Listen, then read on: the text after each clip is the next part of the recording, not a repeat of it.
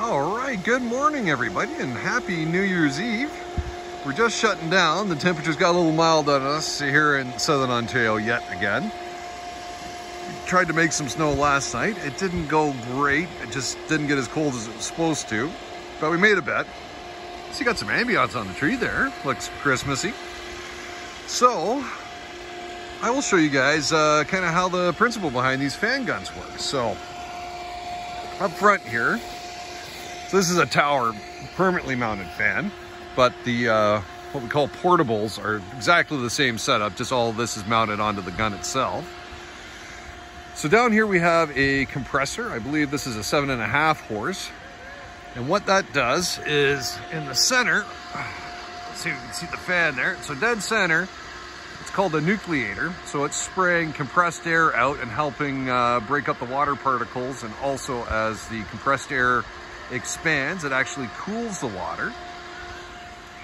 Here's the control panel here. So on these ones, we have your nucleator heat, the manifold heat, got the cool little floodlight on her. And then these ones actually have a oscillator on them.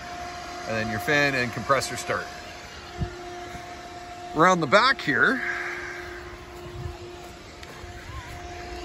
you have your filter goes in here. And this is your bank system, so you're 1 through 4. So what are you doing here is actually just adding additional water to the gun. So on your colder temperatures, it's going to allow the water to freeze. You're going to have more production and therefore making more snow. If you try to open them up on a milder day, you're just going to get a lot of wet snow. So that's basically the principle behind these guys here. So on your HKD, your Techno Alpine, you've got, well, and even your fancy SMI guns, these are all automated. You can actually have an onboard weather station and computer which will control your flows automatically for you. With these particular ones, this is all manual, and we've got a kind of a cheat sheet where you can bank it up according to what your temperatures are. So hopefully that answers a few of your questions on your SMI fan guns. They're really great, reliable gun. We've had excellent success with them, and you can say like everything's external. There's nothing fancy. The Techno Alpine's a beautiful gun, but a little bit more complicated than these guys.